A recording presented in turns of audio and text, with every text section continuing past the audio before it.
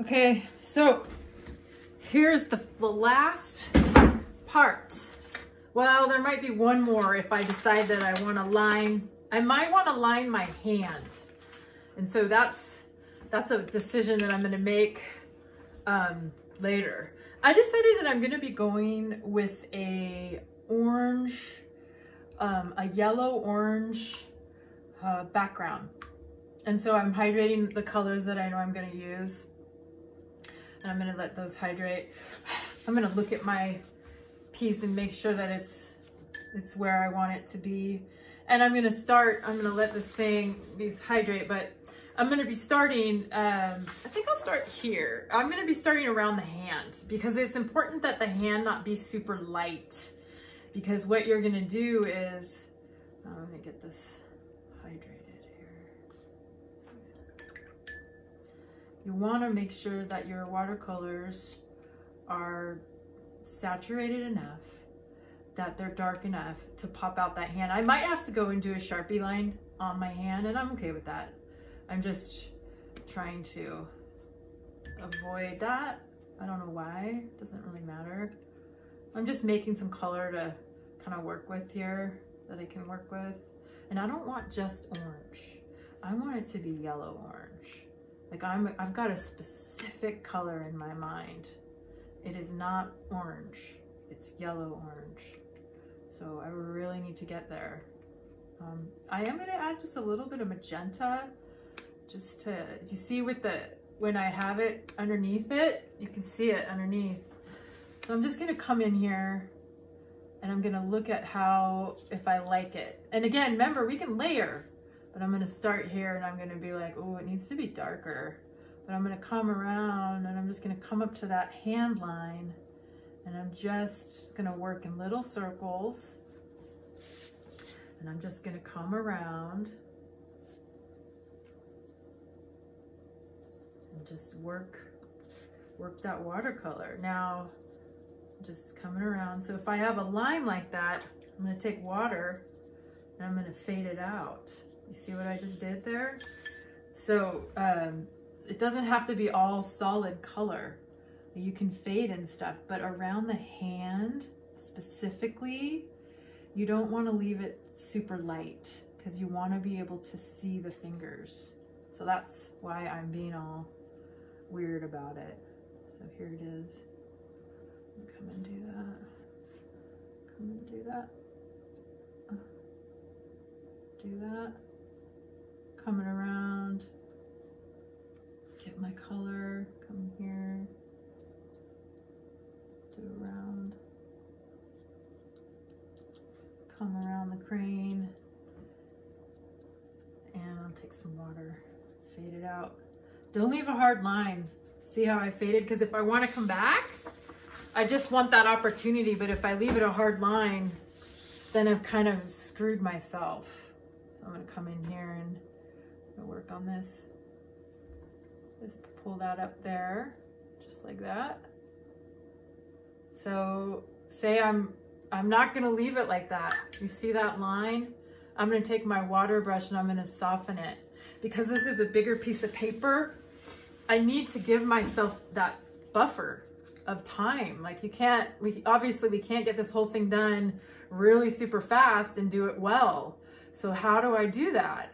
Well, do you see how I'm painting mine right now? Okay, I got this. I'm gonna do this, and oh my God, how am I gonna paint that and that? You just take a water brush, soften it, and move on. So if you don't soften it, you're gonna have a hard line, and then you're gonna be sad. You're gonna be sad, like Beale. Sad shape, sad life. No, he has a great life. He literally has a great life. So, okay, there is that. There it is. That's it. And that, now I'm gonna have to make more color. And I will. I'm gonna take the yellow, put it in there. Take this color, put it in there. And then from there, I'm just gonna keep going. Come down, come in, come around. I do always start at the hand because I gotta make sure, it's gonna tell me if I need a line. Like if it's too light, I'll show you some examples of ones that just don't hold up. They don't hold up to snuff.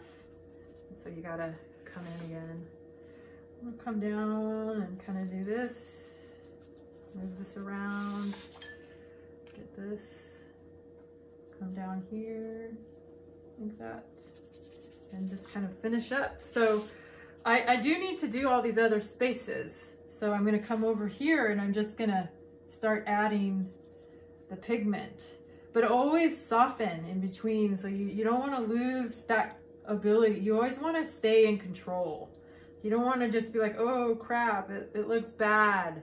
You know, make sure you soften. Like if I just left it like that, then I got a problem. You gotta go in and soften it up and water brush it out and all that. So I'm gonna get my water brush and just pull it out. And then when it dries, I can come back to it if I need to. You know, I can come back on it. So I'm gonna make some more in here. See, I have so much of this magenta orange that I can totally use that. So, and another thing I want to talk about is, do you see how I'm not trying to do everything evenly? Do you see how I'm just like, it's okay if we call it, in Hollywood, we call it come and go. You want to do a little come and go on that? Okay. Like, so when I was first starting out, they'd be like, can we do a little come and go? They're like, come and go.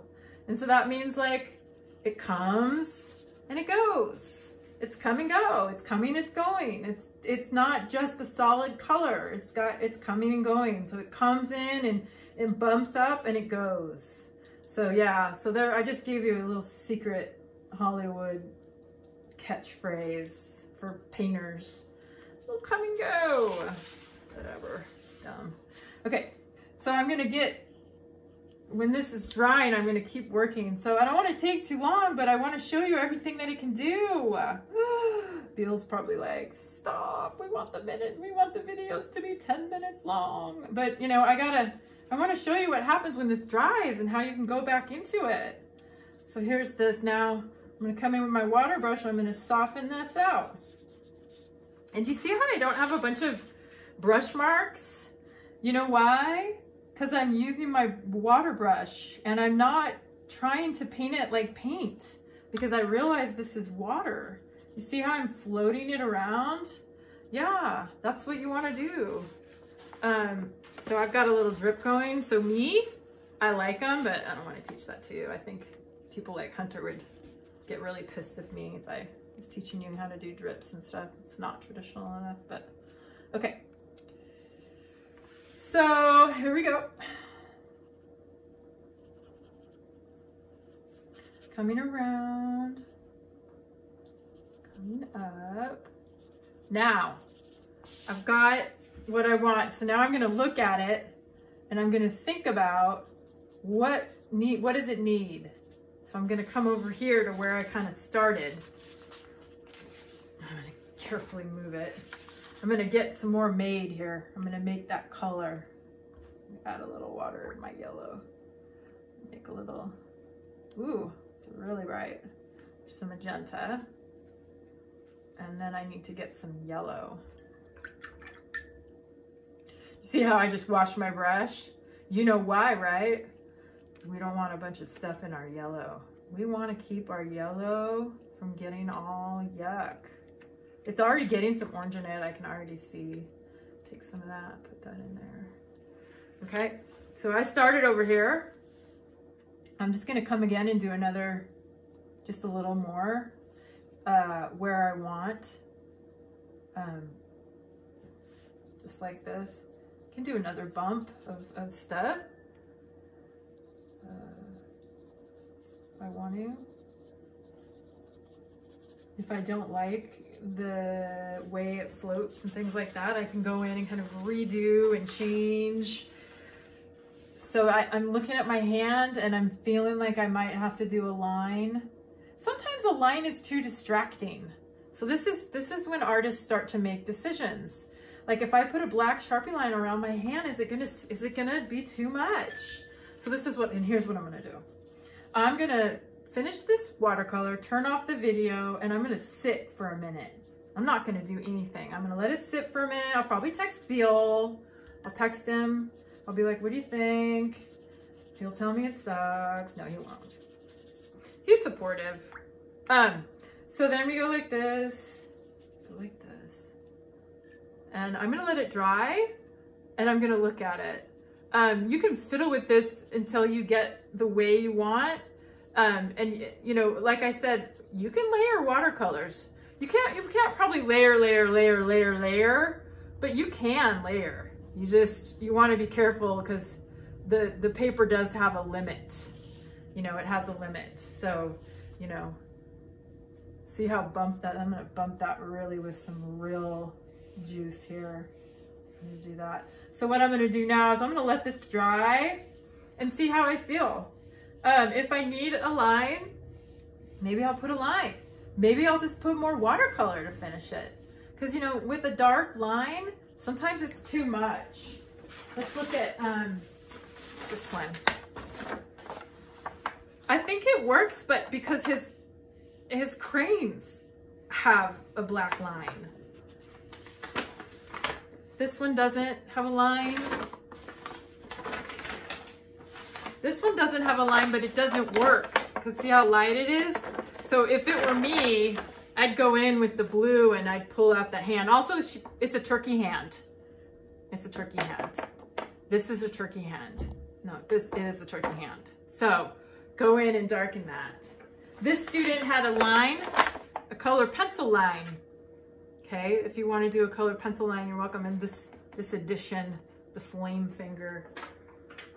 This student did go back in with some colored pencil and kind of did a little character. And I really like the tattoo with the flower and the star sign. So that's where we're at. I'm gonna stop now and see how this dries and go from there.